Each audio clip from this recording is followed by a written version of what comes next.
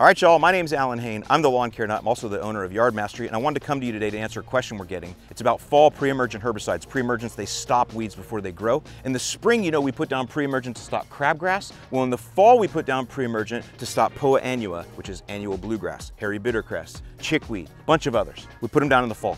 People will ask me, which is better, Prodiamine or dimension dithiopyr? The answer is they're both the same. They're both the same chemical class. They both work exactly the same. We just recommend Prodiamine in the spring and typically dimension dithiopyr in the fall. And the only reason we do that is because of annual maximum restrictions. For Kentucky bluegrass and some other cool season grasses, you run out of the amount of this you're allowed to use. The label just says you can't use any more, but you still need that fall application. So that's why we recommend dimension dithiopyr. For southern grasses, they need a longer growing season. They run out of their maximum a long time ago. So we recommend the dimension. That's all it is. If you actually have some Prodiamine, just use it. Get rid of it. Don't buy more. But if you do need to buy more and you're in the fall, buy the dimension dithiopyr so you make sure you don't go over your annual maximum. That's the only reason why we recommend it. They both work the same. Get them watered in, and I'll see you in the lawn.